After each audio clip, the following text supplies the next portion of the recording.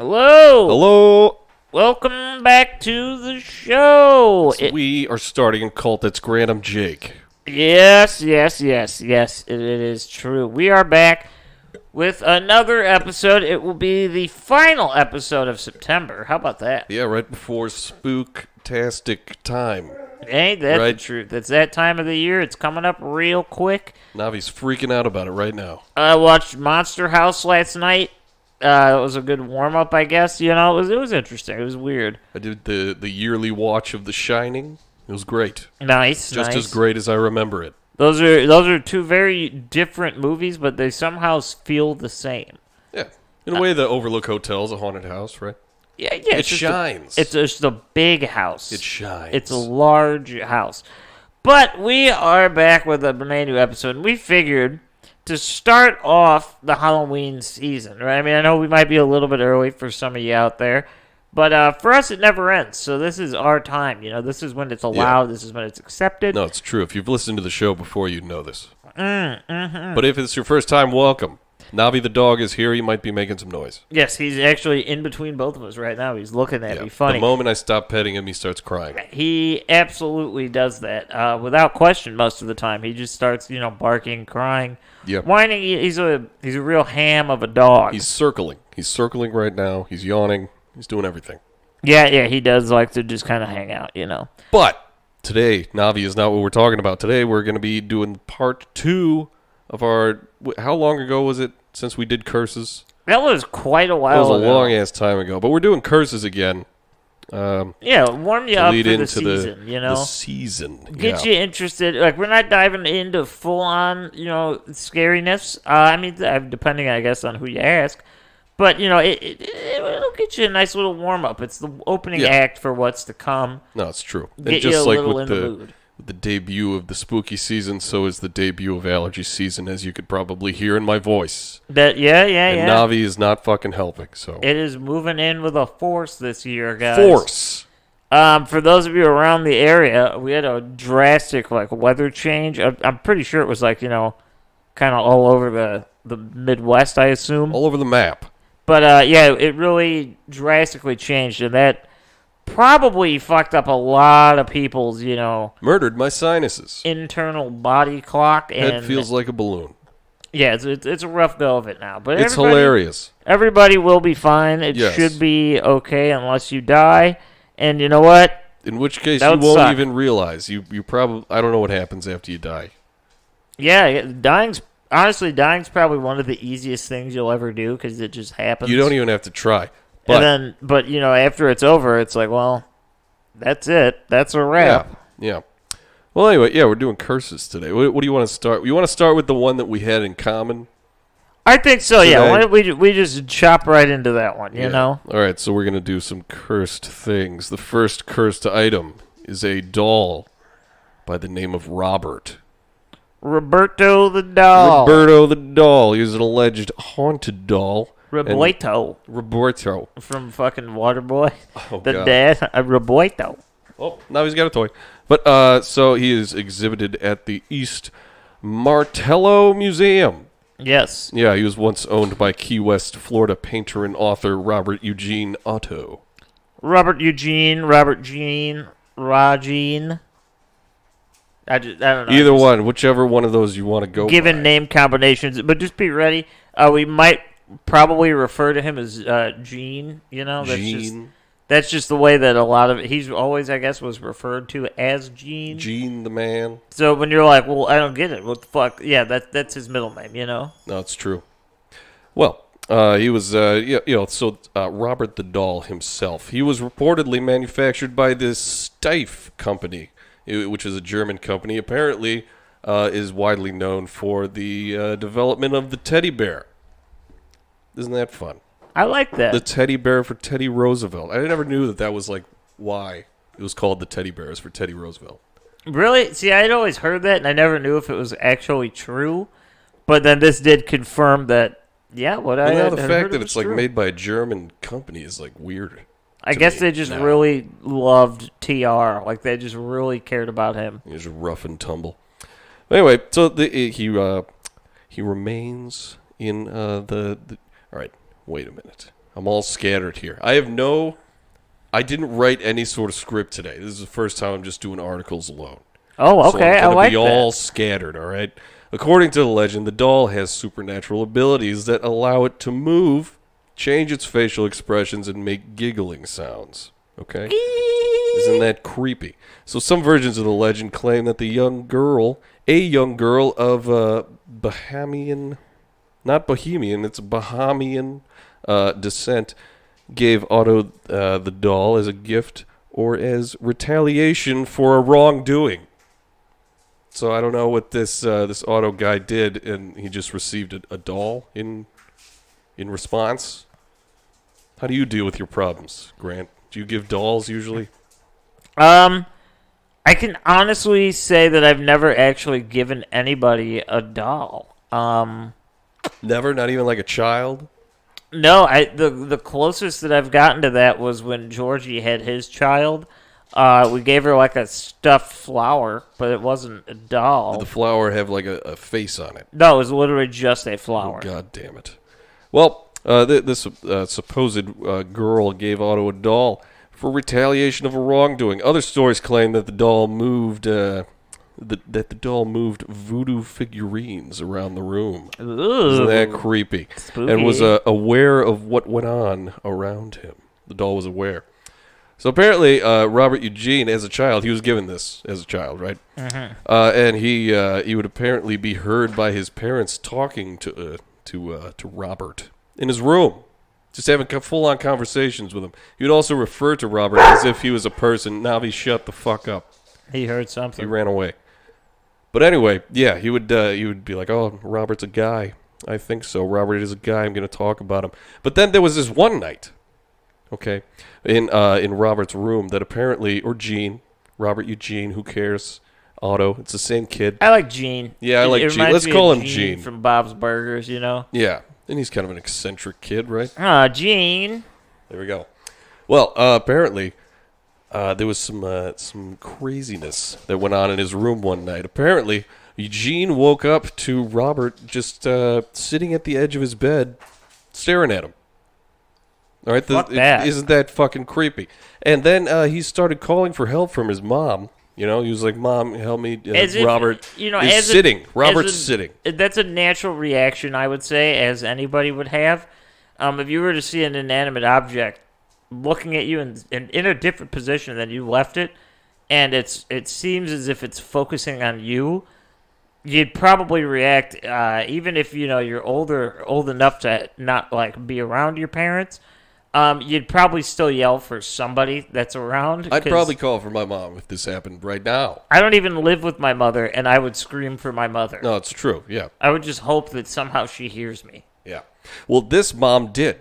Gene's mom heard him, and she was like, "Oh, my fuck." And she got out of bed, and she ran over to the door, and she finally pried it open, only to find a lot of the furniture in the bedroom turned over. That's not Right? good. It was all fucked up, the room was.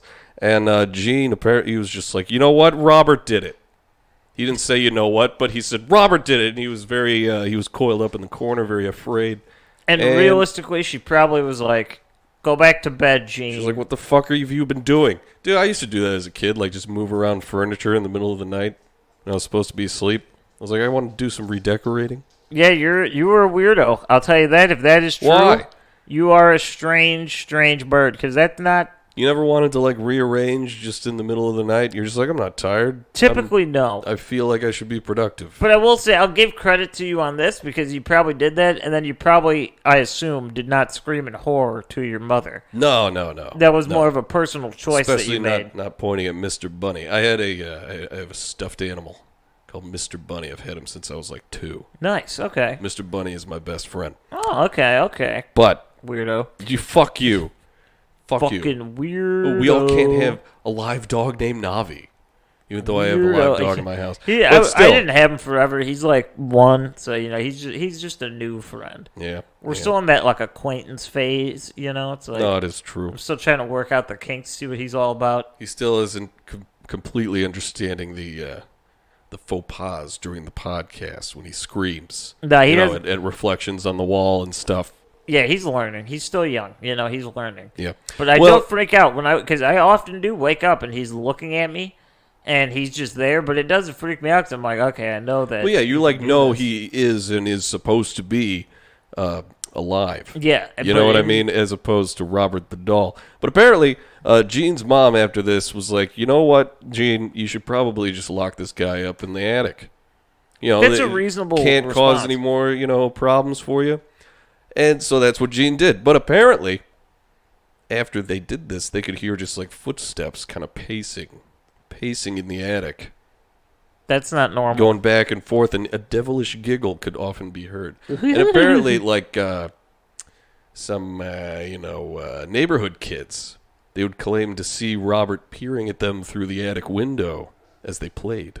See, and that's creepy because typically, like, it's hard to describe. I mean, you'll see a picture. We'll put it up on the Instagram, but it's hard to wrap your mind around the visual of Robert. Yeah, he almost looks like a doll that isn't finished. Like he has like pieces that are supposed to go on his face, but they're not quite there yet. Like he was taken off the line early or something. Yeah, and he's got like I think the best way to describe it would be, I don't know if this is something that a lot of people will understand, but like, think of like a Nerf ball. Like, did you ever have like a Nerf football, possibly a basketball, any Nerf ball? Yeah, I don't know why, but as a kid, I always just like cut into those with like knives and shit. Okay, 'Cause perfect. I was very, very interested in the foam, the foaminess. This is the perfect example because if you were to peel the painting or the imaging off of the Nerf ball, that's kind of what Robert's face looks like. Yeah, with like pencils stuck in it. Yeah, and it's But just the pencils like, aren't there anymore. It's just the holes. yeah, they just made like a little it looks like an uncompleted doll. Yeah, you'll all see. You'll see on the Instagram. And it is funny because even just looking at pictures, and obviously, like there's videos online of people talking about him, and there's images accompanied with that. It looks spooky enough as it is because it looks so unnatural. It's not something that you typically would see somebody having. No, very much so. Not. No. But that definitely adds to it. And then the fact that there's neighborhood kids seeing that peer out the window, that's terrifying because it doesn't look it doesn't look human, and it doesn't look animal. It looks like a fucking toy. So when you see that, you're like, well, somebody propped that up, and then it maybe it moves its head a little bit. You're like, oh, what the hell is that? Yeah. No explanations. No, it's a creepy guy. Yeah. Robert's a creepy doll. Apparently he's in some sort of museum. And staff members of the museum now report that Robert's facial expressions change, and they hear demonic giggling, and have seen Robert put his hand up on the glass. Ooh. And apparently, like, it was probably a really good PR move for the museum that he's in right now to paste all the letters from onlookers at the museum that have apparently antagonized Robert in the past and just experienced the worst luck in the world Yes. afterward. And they were just like, you know what, this is probably because I made fun of that doll to his face, so I'm going to write him a letter. That's like a nice way to apologize, I guess. Keep it real. No, yeah, but you'll see is in the pictures on the Instagram, the fucking case for this guy is just covered with letters from these people. Yeah, it's definitely It's good crazy. PR. Like, it keeps people interested. I mean, even upon doing research for this, I kept coming across this story, and I honestly don't know if I can confirm if it's true or not, but it's interesting. It adds a little bit of flavor. It's spooky enough to consider. Yeah, You know? and supposedly, after Gene and before the museum, there was somebody else that Robert was in the possession of. I've never actually been able to confirm that, but I've heard that from a couple different sources. Well, yeah, like Gene's family moved out of the house and left Robert the doll up in Yeah. the attic, and somebody else bought the house, and so It was there. Yeah, Robert came with it, right? And they never really, there's not a whole lot, but I did, a couple different sources said that the previous owner, the way they worded it, I don't particularly believe, because the way they worded it was like, if the new owner would say something negative about Gene, then Robert would have a reaction. And I don't particularly buy that, because why would the previous homeowner talk shit about Gene? You know I don't what know. I mean? Like he's probably the reason that they're moving out. I have a feeling in the end, you know. I have a feeling that realistically, it's probably if the name was brought up, or possibly even if something was brought up about like the previous owner. Maybe I don't know. Maybe there was like some hole in the ceiling or something. They're like, fucking the last owner was a piece of shit. Like I can't believe they would leave it like this. Then it would elicit a reaction from the doll, and it would not be a positive reaction. Yeah.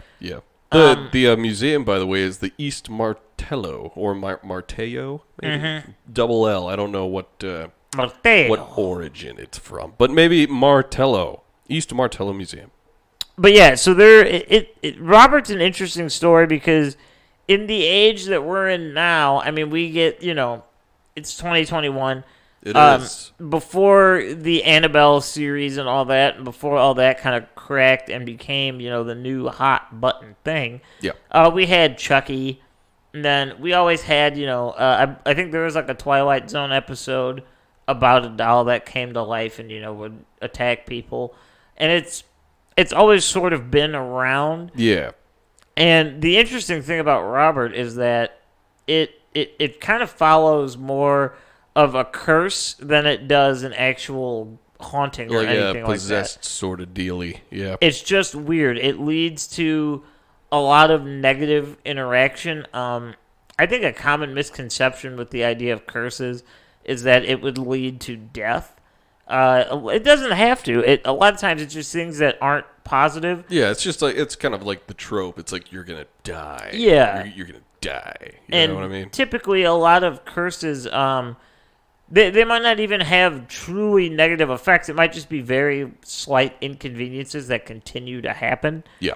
And I think that's why Robert is often overlooked because it doesn't have that punch in it like Annabelle does, And it's kind of cool because, I mean, Robert predates all of those, like Chucky, Annabelle. Like, he apparently was given to Gene in 1904. Yeah, so it's old as shit. This is way earlier.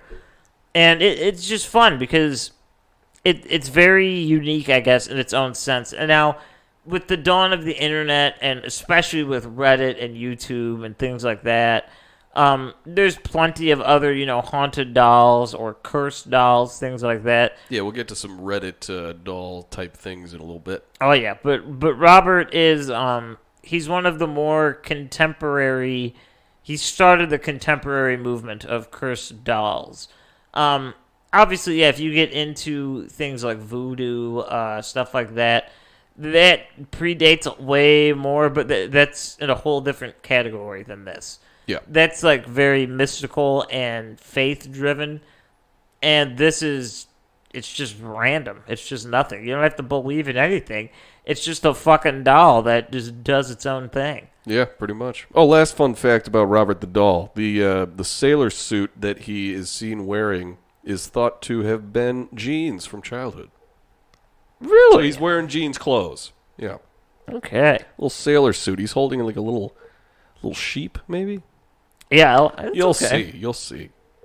So, well, yeah, let's move on to what do you got? I'm going to move into one.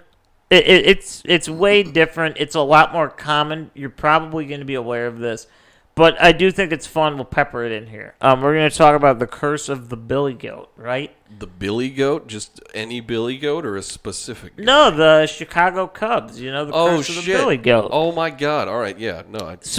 This is for those of you unaware. It's very simple, but it actually has a couple of different layers on it.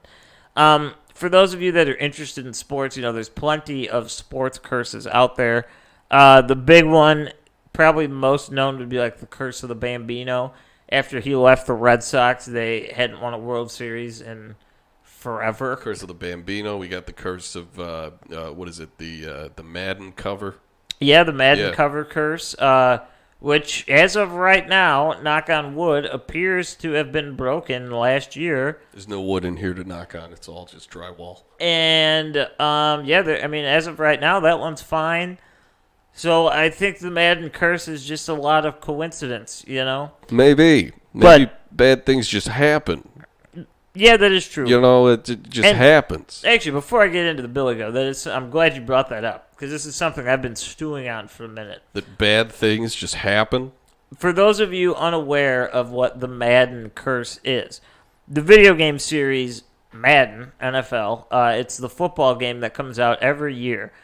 And since about actually when it started, and it really kind of kicked off in the late 90s, the people that would grace the cover of that game would typically have an extremely bad situation occur. That's a good way to put it, like situation, because they wouldn't always be like hurt or something. Like sometimes they'd just be like, what is it? Like just they would exit the game for the season. Or something. And it's like it wasn't. It was in no way a curse, as it, like the Hope Diamond that we talked about last time. No, yeah, that's crazy. That involves like wild dogs and shit. That's nuts. This one, it was really just a lot of every year. It was a different player that would be on the cover, and then within a year or two, something very negative would happen to that player. Usually, like a season-ending injury, they'd retire or they'd start to really suck. Things like that. Obviously, there's outliers. Like, Tom Brady was on it in, what was that, 2000 and... I don't even fucking know. It was in the 2000s, so you got 21 years to pick from. Yeah, he was on it, I think twice, maybe once or twice. I think it was 18 he was on the cover of. And, nothing bad happened to him. Like, yeah, they claimed it was, a dip in production. But I think with the Madden curse, people will spend hours of their time digging into it and telling you facts. But here's my simple opinion on that. The people that get on the cover of Madden are typically the best player from the previous season. And if not, they're just all around really good players. And they're probably the first targets for people to try and injure. And I know nobody wants to have that conversation. That happens in sports. If you don't think it doesn't, you're crazy. Look at the Raiders just as a whole. Yeah. They're killing people. That's an exaggeration, but you know what I mean. It literally happens all the time. And that's kind of part of the game, is that injuries play a part in what happens to your year. So, of course, they're going to fight to, maybe they're not going to try to kill you, but they're going to try to, tackle you really hard, knock the wind out of you, shake you up a little bit so that you're rattled. You're not playing the same. Yeah, maybe sever the ACL, So, to me, the Madden curse is very childish. But this is why I prefer the Billy Goat, the curse of the Billy Goat. Billy Goat's got some charm to it, So, a man who owned a tavern in the Chicago area named William Billy Goat Sianis. Sianis? Or saying it's Sianis. Sianis? Sianis. Yeah. Sianis. Anyways, he was going to the game, actually. It was Game 4 of the 1945 World Series at Wrigley Field. This was their first World Series appearance since, what was it, I think 1907? Something like that. And, it was a big deal for Chicago because they were excited. They wanted to go. And the reason he was called Billy Goat is because William actually owned a Billy Goat named Murphy. That's an adorable name for a Billy Goat, by the way. Yes, he named it Murphy. And fun fact, it was on a leash, and he had bought himself and Murphy a ticket to the game. And I didn't know he bought a ticket for Murphy. Yes, he did. That's fucking awesome. And when he was at the game, he pretty much tried to get in with a goat. And it really wasn't the fact that it was a goat. It was the fact that Murphy smelled like garbage. And the security refused to let him in. Now, they understood. They were like, I'm sure times were a little bit different. They were like, we really don't care if it's a goat. It has a ticket and all that. But it smells terrible. You just can't let this in. It's like you're going to have to bathe this goat. Yeah. It was not allowed in. So William and Murphy were turned away at the gate of the 1945 World Series. And this is when William turned to them facing Wrigley Field and said, quote, "You are going to lose this World Series, and you are never going to win another World Series again." Nobody thought anything of it, whatever. But the Chicago Cubs ended up losing Game 4 which evened up the series at 2-2. Okay. All right. It went to seven games, so it was a full-on series, and the Cubs ended up losing. And this is when the curse of the Billy Goat was born. Yeah, people started remembering Murphy. Mm-hmm. Murphy Brown. I'm going to call him Murphy Brown. And now this didn't get a lot of attention because, like I said, the curse of the Bambino was a lot more prevalent because, I mean, Babe Ruth is, he's Babe fucking Ruth. Yeah, he has a candy bar named after him. But once the Red Sox won the World Series in 2004, it had appeared that the curse of the Bambino had been lifted once and for all, and they didn't have to really worry about it anymore. So now this is when the curse of the Billy Goat kind of stepped up. We were approaching 100 years of a World Series drought. We were going on 55 plus years, almost 60 years of not being in a World Series for the Cubs. Yeah, it was quite a while. And I apologize. It was 1908, not 1907. I was 1 year off. Son of a bitch. But either way, we're in a major drought here for the Cubs, and so this is what happens. Okay. People are really just starting to kind of freak out. They love it. It went on, and then eventually in 2003, no, not 2003, sorry, 2008, the nephew of William Cianis, or however the fuck you say that, was brought into the game. He was brought to the stadium, okay? And they brought him out, and a Billy Goat, and a Greek Orthodox priest, I guess, just for, the sake of brevity, I guess. But they brought all of them out. He threw out the first pitch. They had the goat and everything. And his nephew had officially declared that the curse of the Billy Goat was over. And now, while they didn't win the World Series that year, they did eventually win it in 2016. Thus, closing off any ideas of the curse of the Billy Goat for the Cubs. Dude, do you remember when they finally won the World Series? It was wild. Like, were you downtown when that happened? No, I was watching it on television, and literally we're, 35 miles southeast of the city? Yeah. Or I guess southwest and east a little bit. Yeah. And there was just enormous fireworks and screams in a neighborhood. Dude, you should have been in the fucking South Loop when that happened. I don't want to be. That was my first year, no, it wasn't my first. It was my second year living down there in college, and it was fucking pandemonium on the streets. It was insane. Dude, homeless people were just like, this is amazing! They didn't even care. They weren't even begging. Everyone was in the streets. There was no cars going. The ones that were just honking and waving at people. It was crazy for 3 hours. That's pretty cool. And hey, we lifted the curse. It was gone. Curse is gone. We never had to worry about that curse again. Unless it happens, but we'll be dead Who before knows? then, so it doesn't just matter. Don't deny Billy Goats at your stadiums, anybody. Very, very true. The Cubs are testament to that. That is the curse of the Billy Goat. And also, for those of you that, probably have now put two and two together, the famous Chicago restaurant, the Billy Goat Tavern, is named for that very instance. Yeah, there you go. And, that's just a little factoid that if you didn't piece that one together, now you know. Now you friggin' know. Yeah. So that wasn't really an object, I guess. It was more of just a... You're objectifying goats, Grant. You can't do that. Yeah, it was just a curse of an organization, I guess. That's very unique in that sense. Yeah. Interesting. Well, you want to get to a real cursed item. This isn't a goat. It's not a goat at all, actually. It's a fucking chair. You're familiar with chairs, are you not? Oh, I am. I'm very familiar with the idea of a chairs, chair. Grant is. Well, there is a chair that was owned by a man named Thomas Busby. Navi, I know you don't like chairs. He doesn't. Okay. Well, Thomas Busby, he owned this chair. He didn't really own it. It was just his favorite chair in his local pub. Okay? It's not even his chair. It's not even his chair. He was just a lush who was very, very attached to his favorite chair. I love this chair. So, he was arrested and tried and condemned to death after he murdered his father-in-law, Daniel Audie.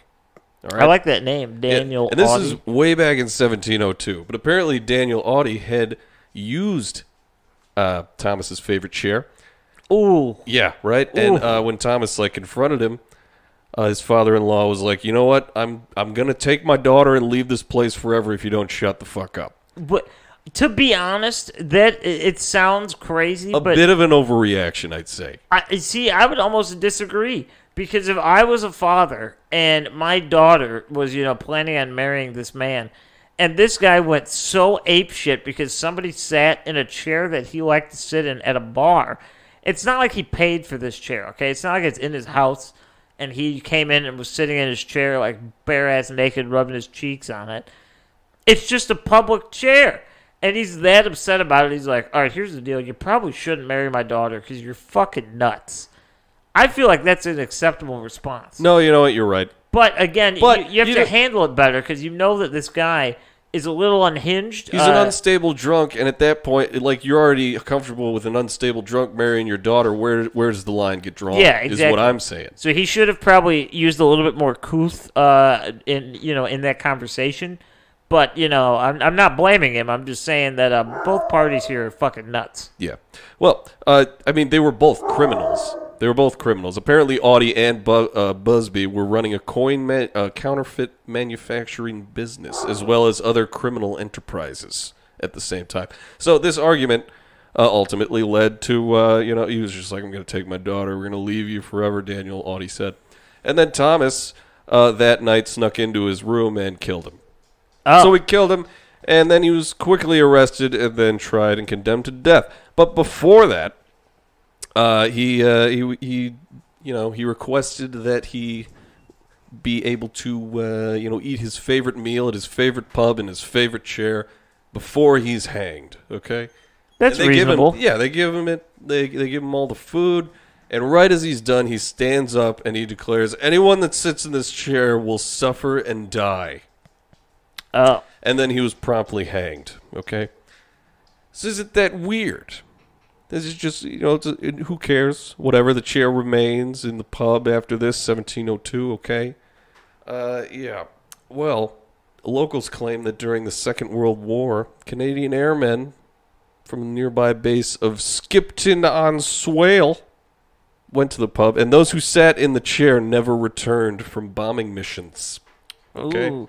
Again, though, I mean, it's kind of like a... That's a tough one. That could just be coincidental. That's on a that bit one. of a scatter shot of a connection there because they're soldiers. Yeah, like this is the it's cursed...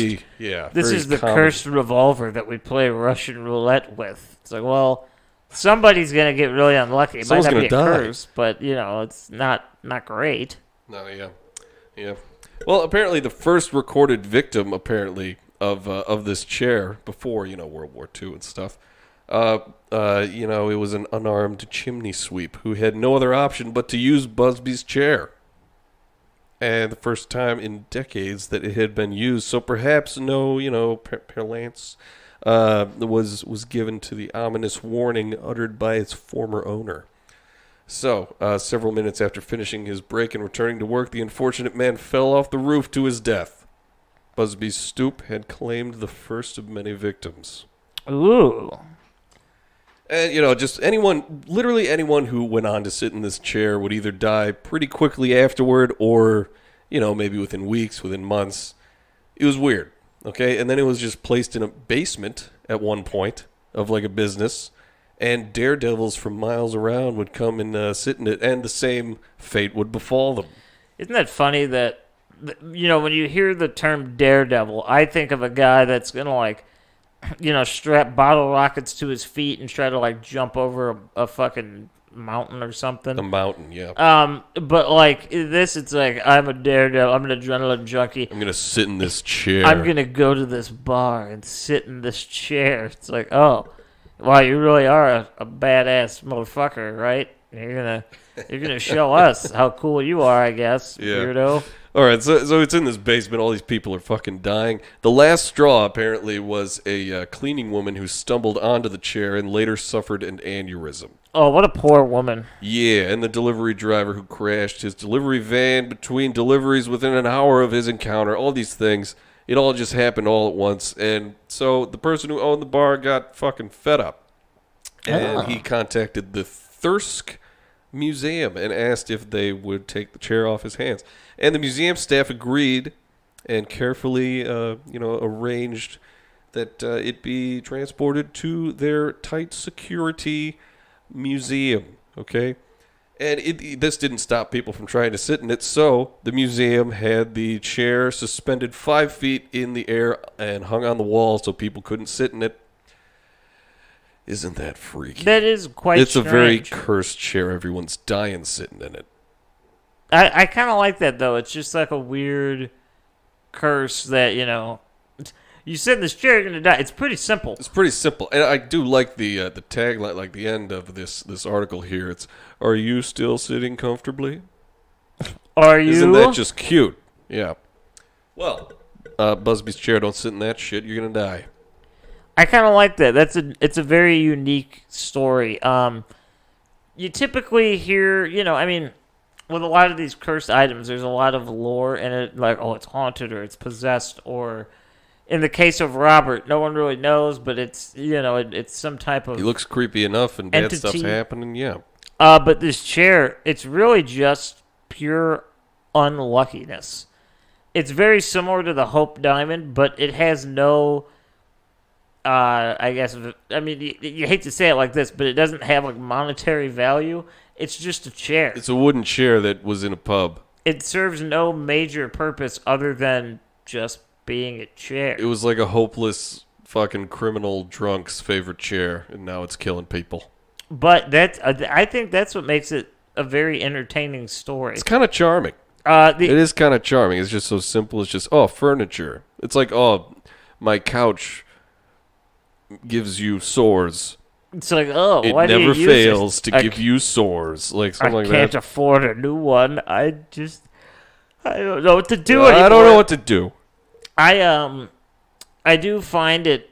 I'm a little upset about the cleaning lady because she didn't stand a chance. She just stumbled in. I think she was just trying to reach something on a high shelf, maybe dust or something. Then she was like, whoa, and then she fell into it and died of an aneurysm. Yeah, she stood Not very cool. Absolutely zero chance of anything. Because even if she didn't stumble upon it, I assume that she would have to move it, in order to do her job correctly. Yeah. And that would ultimately lead to her gruesome demise. I mean, an aneurysm is not fun. I've never had one. Don't wanna. Most Don't people wanna do that. Most people that do don't. They don't last very long. It's usually just right then and there. I do have to say, there's something about. I think it's just human nature, and I would really love to explore where that started, where that kind of came from. But the idea that people, with their dying breath, can cast these spells that they otherwise wouldn't be able to do. Like, they're not magic. Yeah, this wasn't like some sort of like yogi or like a mage or some shit. It was just like a drunk criminal. Yeah, he was just a guy, a regular old guy that Killed liked his to party. father-in-law. It's super just domestic crimes, and then he's like, I'm gonna die. Yeah, and with his dying breath, he was like, anyone that sits in this chair will be, just killed. They'll be dead. There's no chance. I mean, it does follow. It makes sense that he would say that, because, I mean, the reason he killed his father-in-law was for fucking just using it. Mm-hmm. I mean, just don't sit in the chair. Don't sit in there. It's a great segue into another one that I have, okay? Yeah, what you got over there? What you got? This one is called the Bassano vase, or the Bassano vase. Oh. It is interesting, and I actually wasn't going to talk about it, because it was like, what's so interesting about it? But then, we were watching those videos, and it was like, well, there's a little bit more. Yeah, there's a little bit meat on more. it. The only thing I know about it is that it was carved from silver. Yes, so it was a vase that was cast from silver in the 15th century.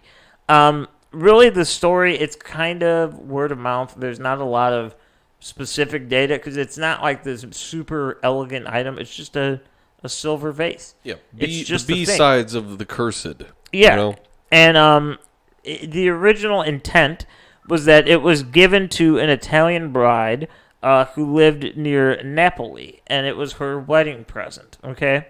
And it was presented to her, and on that night of her wedding, she was found dying on the floor, clutching the Bassano vase. The fuck happened? Nobody knows, and this is interesting. Once I finish this little paragraph here, I'll explain. Dying on the wedding night. So she's dying. She's got her hands wrapped around it, and again, just like the chair, with her dying breath, the bride vowed that she would have her revenge, and passed away. I guess not peacefully, but she just died right then and there on the floor. Jesus Christ! Yeah, I never picture people vowing revenge and then dying surrounded by loved ones or something. Mm-hmm. It's always just right then and there. They have to get that out, and then they're like, ah, Yep. and then it's just over. And this is This is what I find interesting about the story, probably more so than anything, is the fact that nobody truly knows if.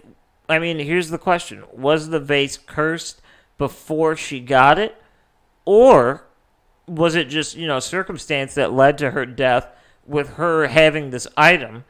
And then her vowing her revenge, was that what brought the curse on? Well, let me tell you, it didn't do her any favors. Right. All right, so yeah, maybe it was a thief trying to steal it, but she said no, and he said, and that was him stabbing her with a knife or something. I don't know. But she still had it. Well, and now it's fucked. As time passed, it was passed around from family member to family member. And each person that had it, with varying timelines, anywhere between 1 week to 8 months, each person that would have it in their possession would end up dying. And this continued on for 9 people in the family. What time was this? What year? This was in the 1600s. Damn. All right. So that had continued to occur. People were dying in and out, just fucking one to the next, one to the next. Yeah.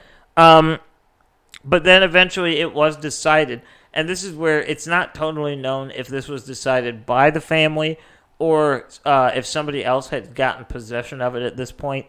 But it was decided that it would be hidden away and not to be messed with again. They wouldn't try selling it or giving it away because it was like, well, it's just, I'm not going to be responsible for that. Yeah. So yeah. They got rid of it. They buried it underground. Some people say that they put it in concrete. All that we need to know is that it was gone and it was found underground in the year 1988. That's a long-ass fucking How about time. that? Jesus Christ. 1988. They, making a Sears or something, doing some excavating, rather? They don't specifically say, but they do say it was unearthed, and people, have clearly thought that this was an antique of extreme proportions. Yeah. No, yeah, I just feel like Sears was the cause. But interestingly enough, and this has led to a lot of kind of mysterious thoughts in and of itself, inside the vase was a paper that read, "Beware, this vase brings death." And what's interesting about that is the warning fact... sign number 1. Well, it's weird, first off.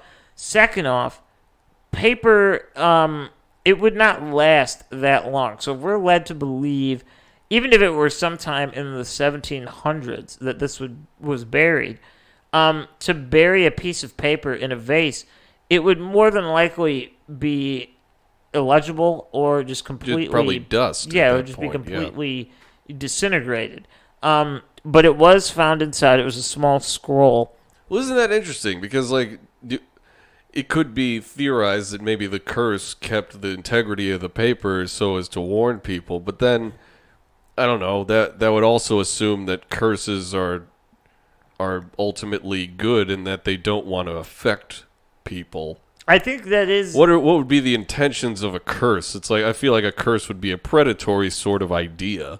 No, see, you know what I mean? This is something that I want to talk about after right. we're done with our little curses. Little curses. But this paper did nothing to, freak out the owner, because in the same year of 1988, it was sold for 4 million lira. I'm not sure what currency that is. Is it lira or lira? Lira, Lira. Lira? Yeah. Some money. But anyway, it was back in circulation within that 1 year of them finding it. So the first buyer, and now again, keep in mind, this is all just information. Nothing is actually corroborated or connected. It's just weird happenstances that occurred with people around this vase. All right.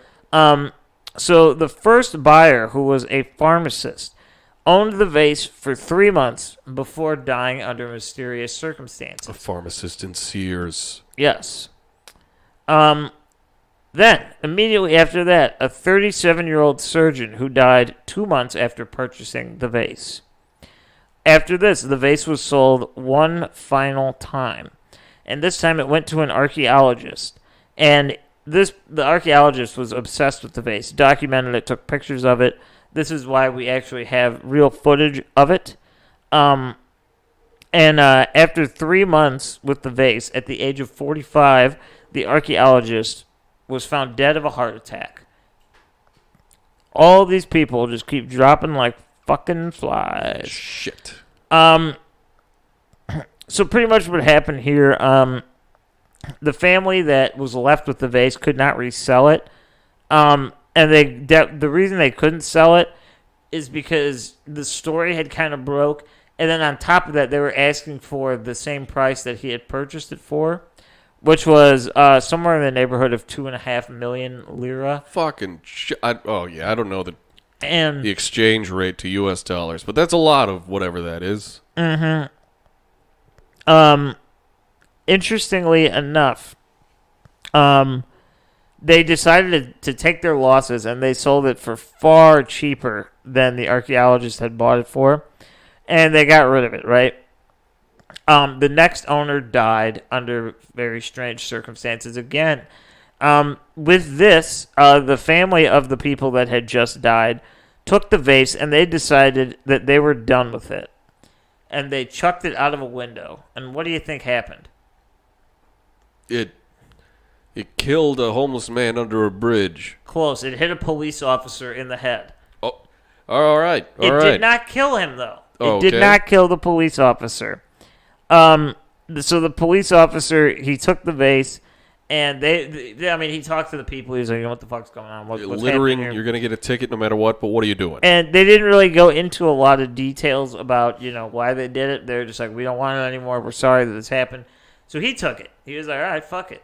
And he tried to give it to a museum.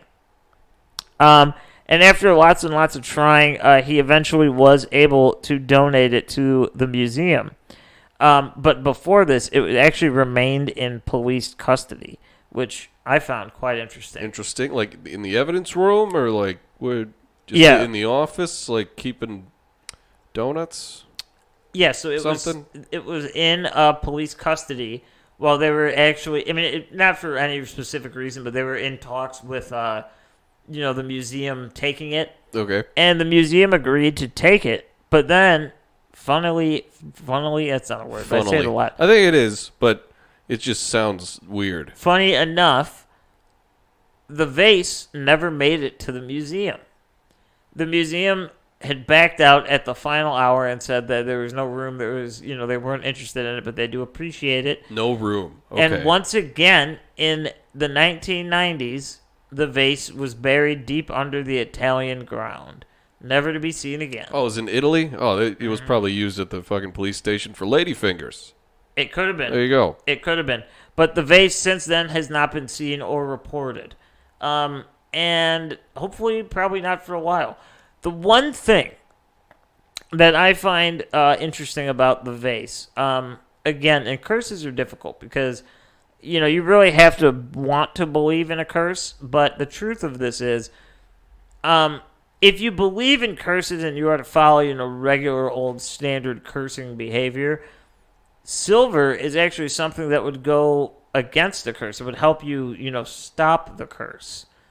That's so. In this, I always thought that was just for like vampires and werewolves with bullets and stakes. And yeah, but things. those are curses. The curse Are of they the curses? werewolf. It's like those are things that typically have negative connotations. It's like they're cursed. Oh, yeah, I guess it is considered. I just never really consider that a curse. I'm like, it's just how it is. Yeah, it just is. It's just like having But I a guess- fucking hangnail. It just Yeah, is. hangnail. I guess that's kind of how you got to look at it, though. But But yeah, it's so a curse. it's funny to me because silver typically is more of a lighter material, and I don't mean, in like the sense of weight.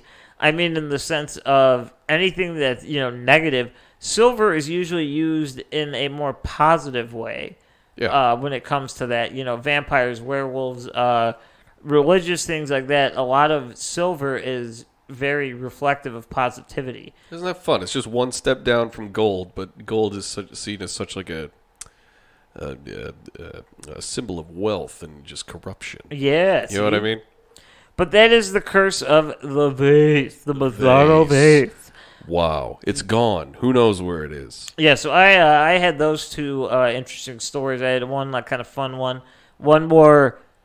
This one's a real wild ride, and there's also not a lot of specific data on it. So it's. I also have a really quick one. It's not really necessarily true, this vase story. I don't know, but it's fun. That's why I said it. Yeah.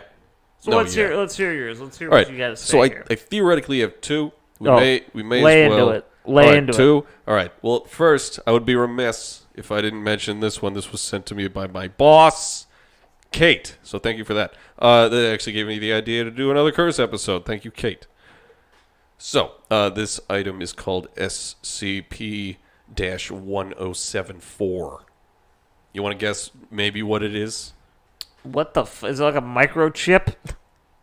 It might be. It might have a microchip.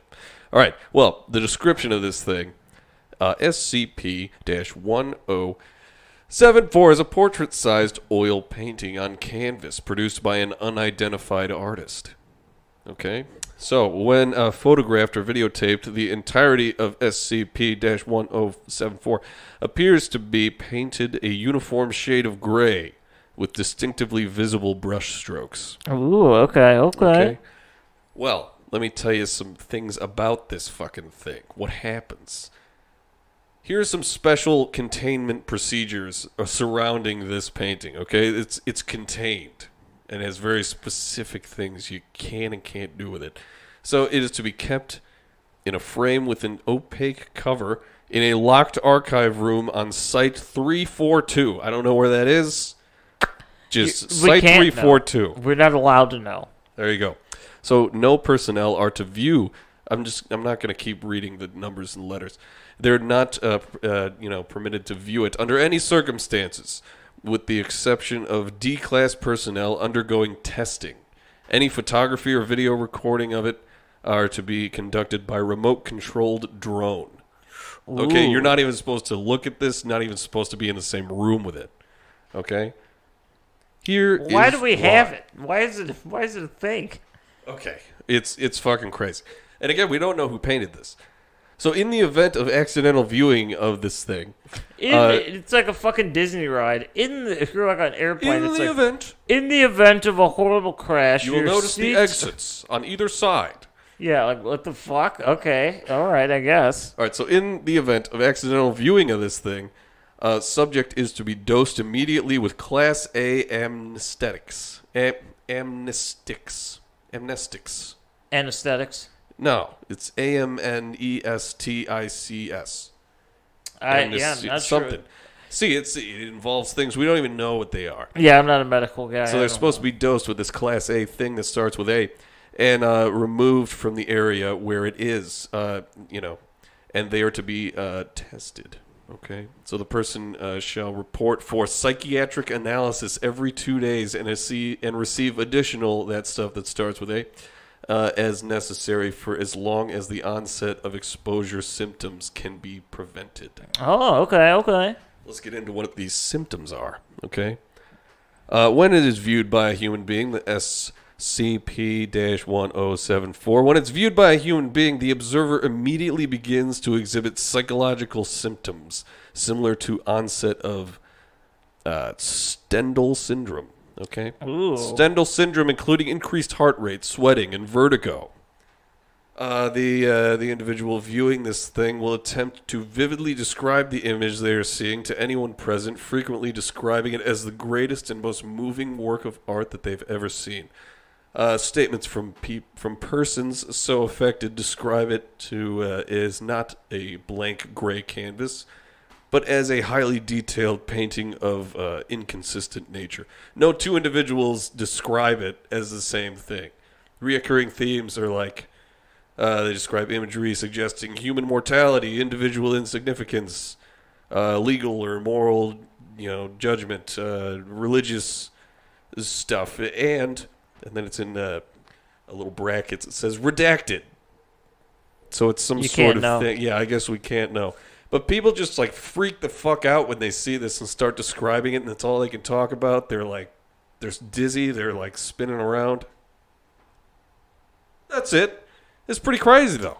It's like a painting directly from the creators of the universe. It's just anxiety in a painting.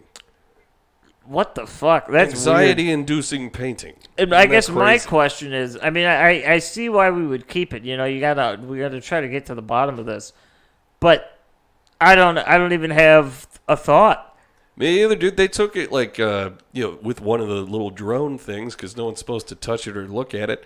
With one of the drones, they took like a sample of what it was what was used to paint it. It's just regular ass fucking paint from like Blick. It's just Wow. regular paint anyone can find. Whoever painted that is like the best painter. I ever. guess, dude. I saw a picture of it. It just looks like something I would do, but think it's not done yet. You're like, yeah, there's really nothing to this right now. You're like, it's the greatest thing humanity has ever witnessed. It's insane. I'm insane. in. I'm interested. I'm in too, man. But yeah, my boss sent me that, and I was like, what? That's It's very crazy. interesting. Yeah. That's funny because it's like, I wonder, is it cursed? I mean, in a sense it is, because whoever looks at it is fucked. It's like a psychological weapon. Yeah, it is. It's like, what if we just, like, projected that at our enemies, and it's like, and they're all insane. We win. Well, that's another thing. I saw a picture of it. Yeah, but And it you did saw, nothing, you know, so, like, a reflection of a picture.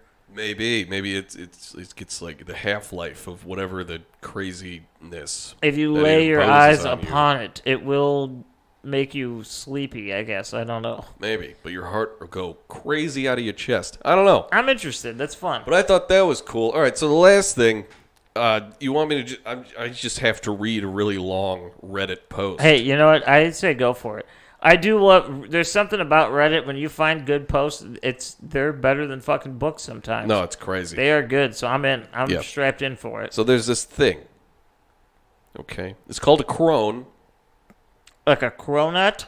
I Like a wish it croissant was donut? that delicious. I really do. But it's the crone of the Catskills. Ooh, And apparently okay. that's like a wooded area in New York or something like that. Yeah. So it's like a cursed carving, and apparently it was found by two people that were just they were fucking around in the woods. They went into a cave. They found this thing. Okay, it's insane looking. I'll post pictures of it. It's like a little idol made of wood with nails in its eyes and a noose around its fucking neck. It is creepy as shit. Ooh. So okay. it surfaced about 6 years ago on Reddit through this story, the article of which I have. All right. Let's fucking do this. Me and a friend. This is the title of it. Me and a friend found this creepy statue while hiking, and now strange things are going on. Anyone know what this is? All right. So let's get into it. Last weekend, my friend and I went hiking in the Catskills near Sundown Forest, FWIW, and found this really creepy statue while fucking around in some caves. It has nails in its eyes and a noose around its neck. It looks like it might be old. I don't think it's been there very long, but it's weird because this cave was off the trail, very off the trail. Someone had a fire going there not too long ago. Then he posted some pictures of it. He's like, here's pics. There's a link. The statue really wigged me out, but my buddy decided to take it home even though I told him not to. Everyone says that there's devil worshippers that come out here to sacrifice animals and do their spells and shit, so I didn't want anything to do with this thing. He's a smart guy. Smart move. Smart man. A couple of days later, my friend calls me and tells me that he thinks the statue is haunted because it keeps moving from its spot and he keeps smelling weird stuff. Okay? Says he can't sleep at night because banging keeps waking him up now. Now, last night, someone knocked on his door, but there was no one there when he opened the door. All right? So, and he's super weirded out. He thinks that there is a ghost cause of the statue. It's very, very, very shorthand way of writing. Cause of the statue. Mm-hmm. It might just be coincidence, but I think he's actually scared. Before we set this thing on fire, I want to see if anyone knows what this thing is. Anyone ever seen anything like this or heard of a statue causing ghosts? Throw away because I didn't want to use my main account for spoopy stuff. Okay? So then there's an edit. All right? An expansion of the story. Edit. My friend shows up here at like 11:30. He's out of his mind scared. Never seen him like this before. I'm going to do my best to remember everything he told me because it's a lot. But long story short, he's sleeping over because something is in his house. Isn't that creepy? He found the statue on Sunday, or we found the statue on Sunday. And like I said, I told him not to take it because it gave me bad vibes. But he took it anyway. He's been an atheist for a long time, and or as long as I've known him. And when he told that something was going on, I thought he was just fucking with me because he knows I like to watch paranormal shows, and he always made fun of me for it. Which, that guy's a dick. Yeah, a little bit. Paranormal shows are the best. It started out just as knocks and banging, but he said that by Wednesday he started waking up in the middle of the night feeling like someone was watching him. This kept happening through the week, and every time he'd wake up, he'd smell a very strong scent of pond water. Ooh, that's unique, actually. That's very creepy, right? So he doesn't believe any of this stuff, so he just ignored it until a few days ago, when the statue moved from his desk into his living room. Spooky. He says that every night since Thursday, it's moved to a different room than where he left it. He thought it was his dog moving it around because it smelled funny, but his dog wouldn't go anywhere near it. He actually says that she peed in the house 3 nights in a row, which she's never done. So I think this is freaking out the dog. So yeah, something's fucking with the dog too. Yeah, there you go. So last night, someone knocked at his door at 3 in the morning, but when he went to open it, there was no one there. His motion lights weren't on, and there wasn't anyone in his driveway. He said that he opened the door to look outside, and that's when he knew he made a big mistake. Like, he just felt like he shouldn't have opened the door. That's why I made this post in the first place. At this point, I didn't have any reason not to believe him because it had gone way beyond a joke, and he actually sounded really, really fucking scared on the phone. He kept telling me that he was going to burn the statue because he knows that something followed him home. Anyway, he stayed up all night and then decided to go to the movies to take his mind off of it. When he got home, he said it felt like everything was fine, and he decided to finally go to bed. This was where it gets super fucked up. He says that when he woke up, which wasn't until like 10, it was because his dog was barking like crazy. He said that the pond water smell was stronger than ever, and when he went out into his hallway, he saw all of these muddy footprints everywhere. Ooh. Not like shoe prints, but barefoot. Mm-hmm. All his doors and windows were locked after someone knocks at his door, freaking him out. He's making sure to lock up. So there's no fucking way that anyone could have gotten inside. Sitting in his living room was a fucking statue. The fucking statue was just sitting in his living room, which had moved again, and he says that when he started to go near it, he heard someone breathing. Ooh. And in quotations, he said, like his grandpa with a tracheotomy. Damn. So that is terrifying.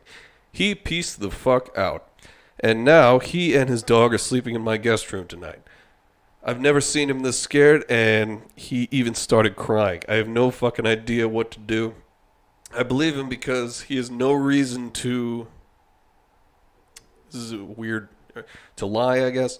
No reason to lie about this because it's way too far to be a joke now. I know that everyone says not to burn it or whatever, so what the fuck do we do? He wants me to go to his house and get the statue tomorrow, but I'm too fucking freaked out to take it back to where we found it because I don't want to see whoever put it there. Sorry for all the typos, you should be. I just wanted to write this out quick so I know that I got it all. Edit 2. This is a very short one. Sorry I haven't posted. Things got way worse yesterday night. We sent the statue to a guy in the comments today. So far, so good. Thanks to everyone who actually tried to help and didn't just call us a couple of fucking idiots. Are you on the Reddit post right now? Yeah. Can you go down? Let's read some of the comments. I want to see what people. A lot of what people. others' reaction to this was. Yeah. Well, a lot of people are like, you haven't posted anything. Yeah, he was like, you, sir, have a bound demon. Go fucking put it back in the cave. Like that kind of stuff. That's kind of what I was thinking. Go back, but then I also get his thing too. It's like, if there are people that go there to see that thing and it's gone, they're probably pissed, and I don't want to see them. Yeah, you know. Much. There's another guy who says, "LOL, this is like some Indiana Jones movie." I've never seen anything in Indiana Jones remotely like this. That's Reddit for you. I can't believe someone would actually touch that thing, much less bring it home. Nope. Okay, that one I actually agree with. That's a comment I can get down on. I concur with that guy. Here, wait. I was looking through these the other day, and there is one very helpful one. Yeah, I was gonna say, 'cause I mean, for as many people out there that like to bash on shit like this on the internet, there are people that they actually treat it like yeah. I mean, and I think that's the right thing to do. Even if you don't personally believe it, you got to take the time. What you have to imagine, what if the person writing this it's not a joke to them? They are reaching out, so it's it doesn't help to be an asshole. You might as well try to assist, or see what you can do. Here, wait a minute. But yeah, that's a tricky one. What do you do with that? I have no idea, but this one seemed pretty cool. So he's like, I did some research because the statue reminded me of something, and this is what I came up with. Wait, fuck. This is not the one I was thinking of. Hang on. Hey, it's all right. Keep talking. Keep the people busy, Grant. But no, with something like this is almost beyond a curse. This is some real fucking. This is a legit horror movie, I can honestly say, I mean, I've talked about this plenty of times before. I've been in a situation, maybe 0.1% as spooky as this with a Ouija board, and I know people out there probably think it's bullshit, whatever. And I know how terrifying that can be. This is some next level, like I said, times 100 million terrifying. First and foremost, we don't know what the statue is about or what it's actually for. That kind of leads me to believe that the guy who brought it home, he was playing a dangerous game, because that's fucked up. No, very much so. That is not good. All right. So I can't fucking find this thing, but there was some guy who posted about he was a part of some community in India. And the elders of his community always talked about these dolls that they would imbue with bad spirits, and they would leave them in the woods. And it sounded exactly like something like that, but I can't for the life of me find that post. Interesting. So that sucks. The one thing that it's interesting. I find probably the most intriguing about this whole story is the smell. Pond water? I've never heard that in any other story. No, and it's very specific. And it's got to have a reason, it doesn't just happen for no valid reason. And I'm very intrigued by that. I actually probably wouldn't mind looking over that and just trying to find more about that, because that is beyond interesting to me. Just look up the Crone of Catskills. And I mean, we've talked plenty about ghosts and stories like this, where bad smells are a huge, huge symptom of what goes on. But, I mean, I'm not saying pond water smells good, but it's not a bad smell. It's a smell, Does that make sense? Yeah, it's just kind of I'm in a swamp now. I know because of the smell. Yeah, it just kind of is what it is. But, wow, that was good. I really thoroughly enjoyed that one. Right, yeah. That's why, because I know that was a lot to read, and there was a lot of things that I stumbled over because it was typed kind of weirdly. Hey, that's fine. But it happens. I just felt like we should definitely get that out there. No, that one... Get some attention on the 6-year-old post. That one was actually really, really cool. I would love an update, but again... Oh, shit. I fucking found it. Oh, okay, yeah, let's see. It says, I know this shit. Yeah, oh, I yeah, know that's this how he shit, starts.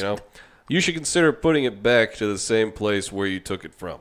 Actually, if you come over here to South India, Kerala, I think, you can see various rituals relating to creating small statues like this and poking them with needles and even needling them to a tree. It's a practice widely. It is practiced widely in South India to keep the paranormal activities at bay. I don't believe in this shit, but I've seen and heard about this all in my childhood.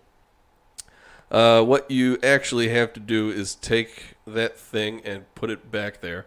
According to what I've heard from elders in my hometown, when you took it with you, you've just released whatever paranormal it contained. Again, this is all BS, but I have to tell you what I know since you are so much concerned.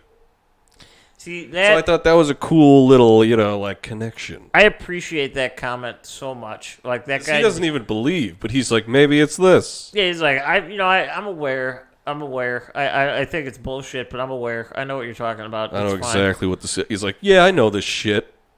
I like that. That's a power move. That's very interesting. And the one last thing I wanted to talk about with curses, you had mentioned it earlier, I think before we got into the vase. Yeah, the it's idea, is the idea of a curse inherently bad? Does the curse want to bring in something like its prey? Does it want to avoid things because it knows it's a curse? What is it? See, I've always felt, and this is just, again, this is my humble opinion. I'm in no way a licensed paranormal researcher. I'm just someone that has always been interested in it and compiled lots of data, and just kind of the way I view it is that it's more of a curse is like a defense mechanism. It's not particularly negative. It's like a barrier. But it's, I think the prime example would be like the curse of the Pharaoh's tomb, right? It's not a curse that is out and about trying to kill you. It's a curse that, in a way, it's there to protect whatever it's there to protect. To sort of teach a lesson of sorts, like don't come in here, don't do that. Yeah, and it's kind of like a fail-safe. It's if you guys have ever seen Harry Potter, the original Harry Potter, the scene where they go past that giant dog and they're in that room with all that stuff. Cerberus. No, his name was Fluffy. But yeah, Cerberus is isn't it? Yeah, the draw. And then there's Cerberus, Snape. So that's many Severus. things. Severus. Fuck. Oh, you're good. You're good. I don't know anything. But they go through if you've ever seen the movie, you might not remember. But they land in that weird plant that's starts eating them, and then they're in that room with all the flying keys and all the shit like that. And it's to me, that's the way I view a curse. Is it's not there to harm you.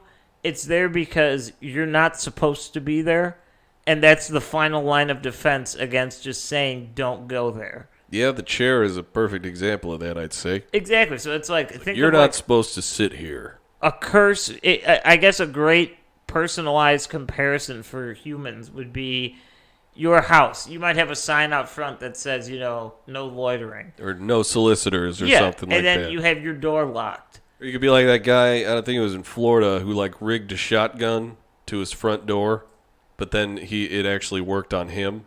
Mm-hmm. Yeah. And we have a no solicitor sign, your front door is locked, and somebody still comes in the house, but you have a gun, so you shoot them because they entered your house unlawfully. Yeah, so a curse is like a non-physical booby trap. Yeah, the curse would be you shooting them with a gun. It's the final line of defense against the previous warnings. So, back with the Pharaoh's tomb, all the signs said, do not enter. The vase, beware. This thing brings death. The chair, he said, don't fucking sit in it, you'll die. So where does Robert fall in this? And see, well, that's where it gets a little tricky. Yeah, I feel like he may have been more of a haunted scenario. I don't know. Yeah, but then also, who's to say something like the chair, right? That's a word of mouth legend that, they heard that somebody had said this, and then XYZ occurs based on what you do and what this man said before. But who's to say that Robert the Doll, or, stories similar to that, even the Hope Diamond, things like that, where there's not specific instructions, who's to say that something like that didn't occur way long ago and it's just been forgotten, you know? No, you're right. It was more of a verbal warning than anything else, and, just the verbal warning never made its way to the future. Truer words have never been spoken. So I don't think that curses are negative. I think don't get me wrong, if you cross paths with a curse, it's negative. It's not good. I feel like, it's like if you interact with it, it's negative. But like curses stand alone. If you don't interact with it, it's just like, it's a warning. Yeah, they're just paranormal or supernatural barriers. But that's the thing. It's like you have to someone has to interact with it for you to be warned about it. So in that sense, it's kind of like, there's a give take to the whole thing. Mm-hmm. What we're trying, the point we're trying to make. But there's a lot of weird curses stuff. are fucked, and a lot of it's a lot of guessing. Because again, there's no way of proving that curses are real, but it is hard to deny that after so many coincidences, when does it become just more than a coincidence, Yeah, that it becomes a curse. With things, we talked about it in part 1. We're talking about it now. These things that occur, how do we know that it's not always just circumstance? Yep. You can't possibly know that. Year after year, Murphy the Goat made everyone in Boys Town and Wrigleyville cry. That he did. There's a lot of Cubs fans that cried pretty much every year of their lives. It's true. And there's a lot of people that grew up, lived, and died Cubs fans and never saw them win a World Series. So what are you going to do about that? Take that, says Murphy. Yeah, what are you going to do about that? That's just life. He just wanted to see a game. I think to me, the objects are a lot creepier because that's where I get the opinion of like the self-defense, because it's like most of these objects are things that had value to somebody, and then when somebody else tries to take them or gain value from them is when it becomes a problem. You know what I'm saying? No, yeah, it is. I guess in a lot of cases it's a testament to physical like connection that people have and like obsession with possessions.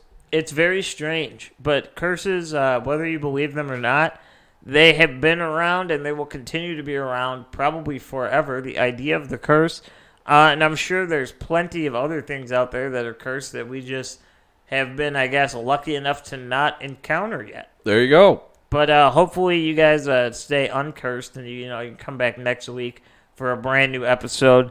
It will be October, so get ready because, we do like to amp up the scariness when it comes to October. Yeah, and I know we just covered Ed Gein and then a cannibal and then a haunting, but we're going to get spooky again. Oh, yeah. In October, maybe up the ante a bit. Who knows what we'll do? You don't know. We don't know. This is what we love.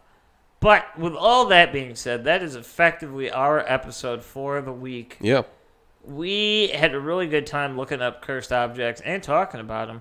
And we hope you enjoyed listening. Yeah, we do. If you guys like episodes like these sort of recurring ones that we do, we also do, urban legends, stuff like that. Yeah, just send us whatever sparks your interest. You know, we'll throw them maybe into one of these hodgepodge episodes. If it's big enough, we'll just make it an episode. Damn right. Let us know. We've done it so many times. We're very receptive to fan outreach, whatever you want to hear. Whatever you want to hear more of. Maybe there's something you don't want to hear anymore. Let us know. We can definitely, start working on that. We could, tweak what we do, have some fun. We want you guys to hear what you came here to hear. It's true.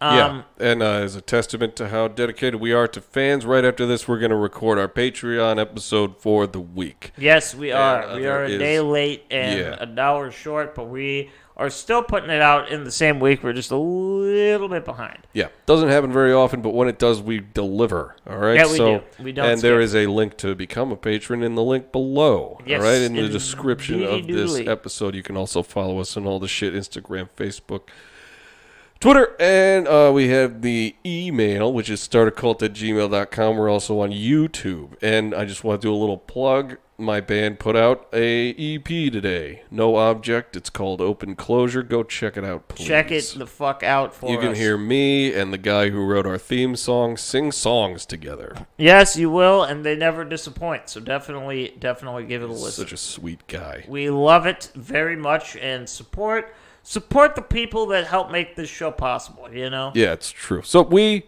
are starting a cult, and that's Grant, and I'm Jake, and I think that's the end. Yeah, that's definitely the end. We'll see y'all next week. Have a great one. Yep. And Mitch is fishing, so bananas.